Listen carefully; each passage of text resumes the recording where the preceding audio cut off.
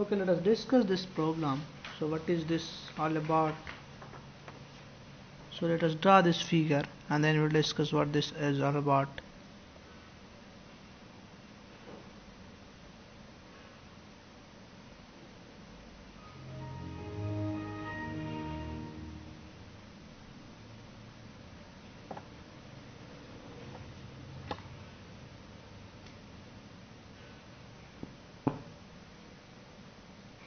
Okay, so what this problem says, so this is an internal alkyne because triple bond is inside the aliphatic chain, is not in the terminal side. This is a terminal alkyne, this is not alkene, so I have to write alkyne. So this is alkyne. So one is terminal alkyne and one is internal alkyne. Now the question says, if internal alkyne is treated with NH2 minus, it converts into terminal alkyne. You have to propose a mechanism. So you see what is happening. You have internal alkyne, you have a terminal alkyne. There is an equilibrium between terminal alkyne and internal alkyne. Now this equilibrium is in the presence of NH2 minus, goes toward this side. So question says, internal alkyne can be converted into terminal alkyne in the presence of NH2 minus. Can you suggest a mechanism for this reaction, this isomerization? So this is the isomerization, nothing more. You have a triple bond inside, now you have a triple bond in the terminal side. So can you suggest a mechanism? I will give you a hint. NH2 minus can act as a base. Take a hydrogen from CH3, make carbon ion, write down the resonating structure, and you will have a negative charge on carbon.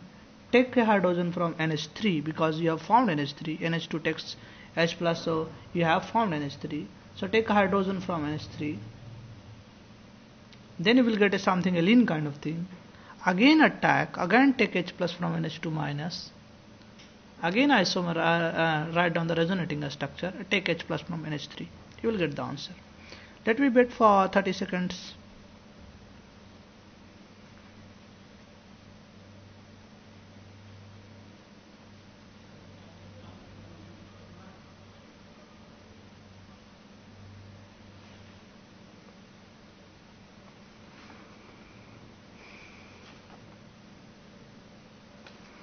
Okay, let me see the solution. So you have a terminal alkyne CH3, NH2 minus can take H plus. This goes on carbon, so you have a negative charge here. So double bond, you have a negative charge on this carbon. Now this can isomerize, so this is isomerized, so resonance structure. So if you write this, this goes here. Now this carbon will have a negative charge. Now this carbon, negatively charged carbon can take H plus from ammonia. So you have NH3.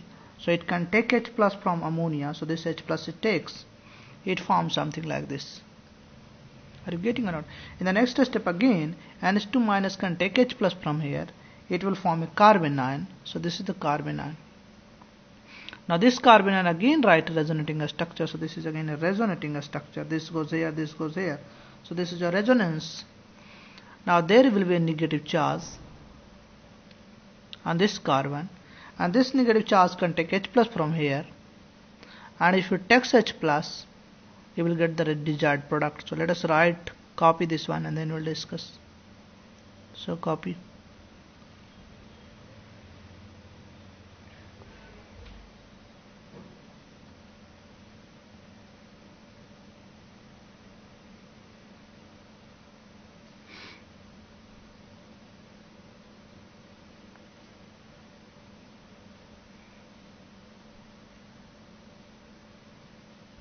Okay, so now I can say if this takes H plus from ammonia, I will have hydrogen attached here. So now this is isomerized into terminal alkyne. So you see, NH2 minus can be used as isomerization of an alkene. Internal can be converted into terminal alkyne using the NH2 minus.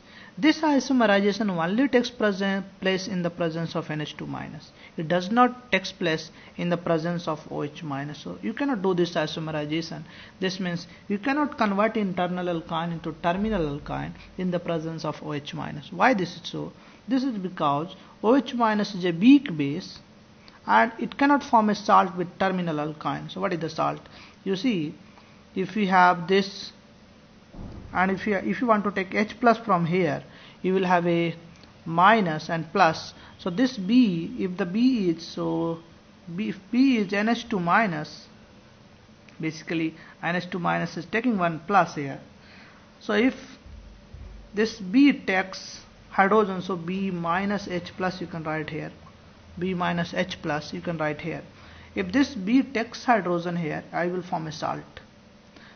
If this is NH2, it takes H plus from here. If this is OH minus, this is not able to take H plus from here, because OH minus is not so strong base. NH2 minus is a strong base. So why this isomerization does not take place in the presence of OH minus? Reason is so simple, that is OH minus is a weak base. So you have to remember this one. This isomerization cannot take place in the presence of OH minus, because OH minus is a weak base. NH2 minus is a strong base, and that's why this isomerization takes place in the presence of NH2 minus. Did you get the point? So this is something about isomerization of an alkyne. So copy this one. Have you written? Okay, now if you have written, I can go for the next problem.